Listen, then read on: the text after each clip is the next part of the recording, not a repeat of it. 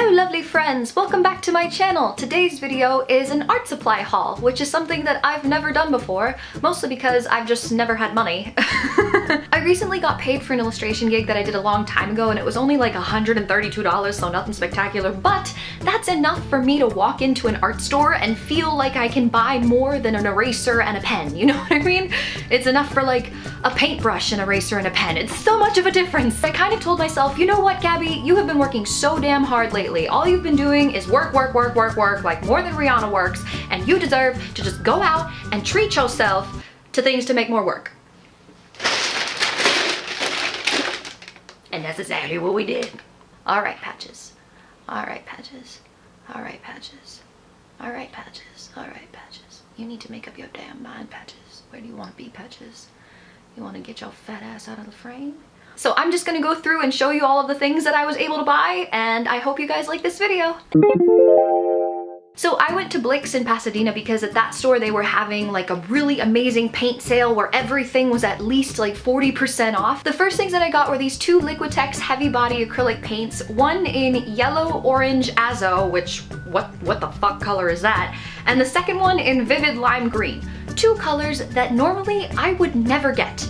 Ever. In order to step out of my comfort zone and see how I could push the boundaries of my art, I wanted to force myself to get colors that I don't know what to do with these. However, I'm not that mad at it because it's still paint, and just, oh, when you unscrew that newly fresh cap and you just fucking look at this shit. Just, oh, it's so new. Oh, it's so new. I'm fine. Okay, the next thing I got, I know I just said that I was trying to step away from bright colors and vivid colors. However, I've never had a product like this, especially paint-wise, in such a large quantity. I got this Golden Acrylics Fluorescent Orange. It's just so beautiful. I figured that I could make some really eye-catching, beautiful poppy pieces. I mean, look at how bright that is. The fluorescent paints that I've seen at other art stores, they're very watery and they're also not very opaque, so I'm assuming that this paint, because it's so thick and because it's a really good brand, like Golden's a great brand of acrylic paint, I'm only gonna have to use like 1 or 2 layers of this paint as opposed to like 8 or 10 layers, you know what I mean? I also decided to invest in some gouache paint, and I got these acrylic gouache paints in pale lavender and magenta. I guess something that I should have done before I went to the store was like mark down everything that I would have needed and like decided what I wanted beforehand, but no. No. Those are not things that happen when it comes to me. No. It's just buy everything that looks pretty. I also got 2 Winsor Newton watercolor paints in the colors Burnt Umber and Winsor Yellow. Fun fact about these 2 watercolor paints. Okay, so basically what happened was I had these paints in the basket that I was carrying around the store, but because the paints are so small, they kept falling through the little slits in the basket, and I was getting so tired of picking them up and putting them back in, and I didn't want to put them in my hand because I was also carrying things in my other hand, so I wound up putting them in my overalls pocket. I came home last night and I reached into my overalls pocket thinking that I was getting some chapstick, and I realized that it was the paints. I'm not saying that I accidentally stole the paints. What I'm saying is that you should come to your own conclusion, and that Blick's should maybe have better security. So those were all the paints I got, and then I started moving over into the drawing materials. I got a whole bunch of these. Well, a whole bunch to me means like more than 2 because I have no money and I'm usually just poor, but I got 4 of these Blick Studio Copic style brush dual tip marker things, blah blah blah, English. I couldn't afford real Copic markers because those are like $4.35 a marker, and I ain't got a budget. These are basically store brand markers, however they still have the same like concept behind them. The dual end, the brush tip, they look pigmented. When I tested them out in the store they were fine. So if you guys want, I can do a video of me doing like a test drawing with these just so that I can review the product and you can see like how well they work. I just got them in magenta, sand, terracotta, and lilac. I also got these random brand markers that I have never in my life seen before. However, the list regular price for these guys was $21, and then on the coupon, it said that they were 20% off the list price. So I was like, a set of 5 big ass motherfucking markers, whatever the hell these things are? Sure, yes, let's do it. It seems like these are the types of markers that you can connect to other markers in order to mix colors and in order to like create your own colors. I'm not so sure. Like if you look closely at the packaging, you can see that some of them just have white tips with 0 pigment. And then on the packaging, it also shows like a little icon of the white tip touching a colored tip. This sounds so pornographic, of a white tip touching a colored tip, and then just, oh my God.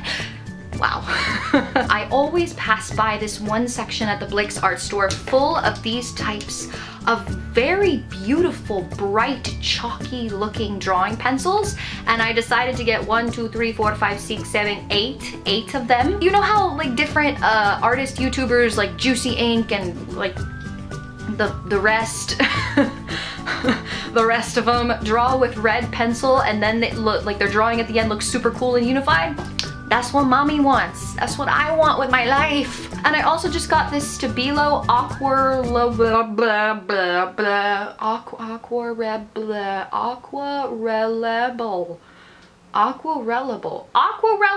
Jesus Christ, aquarellable. What the hell is that? Okay, I got me this Stabilo Aquarellable.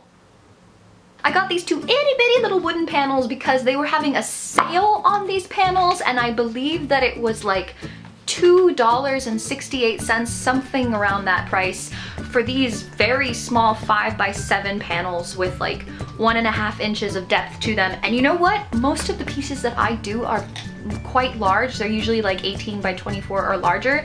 So again, it's all about pushing boundaries with this haul. So I think I want to do some small pieces. Wait, I want to open it just like, oh yeah! Oh my God, that's smooth. It's almost furry because it's so smooth. You know, like when you touch, okay, you know when you touch a velvet rabbit?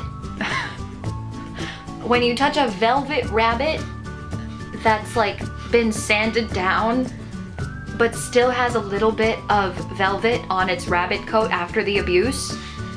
That's kind of what this feels like. Oh, or one of those, okay, it feels like a furry leaf. I also got 3 new Tombow markers, and these are dual-ended markers, one with a fine tip and one with a brush tip. And I use these kinds of markers all the time in my work. One thing that I never do when I go to the store is buy green.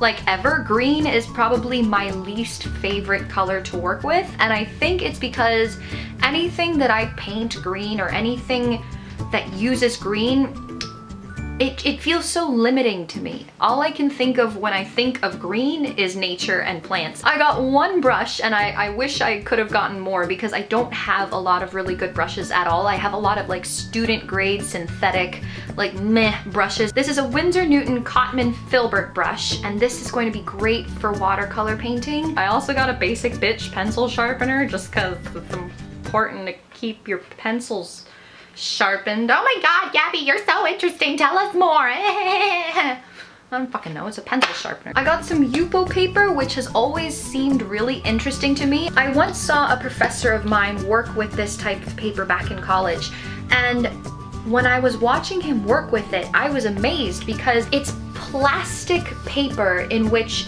everything that you put down stays on the surface. So almost all of your strokes are visible. It's not gonna get absorbed, it's not gonna blend.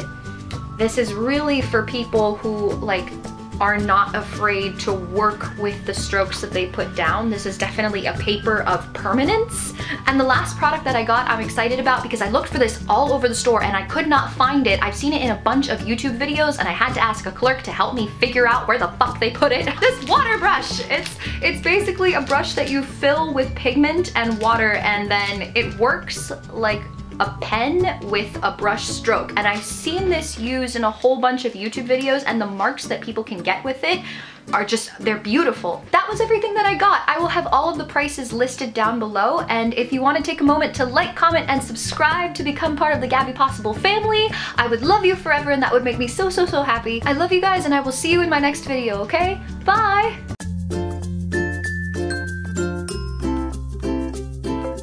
Fun fact, I am sitting on a small plastic trash can because I don't have a chair. No! No! I'm falling! Trash can, don't fail me now. Oh shit. Oh girl. This is not big enough for my ass. Oh, why? Okay.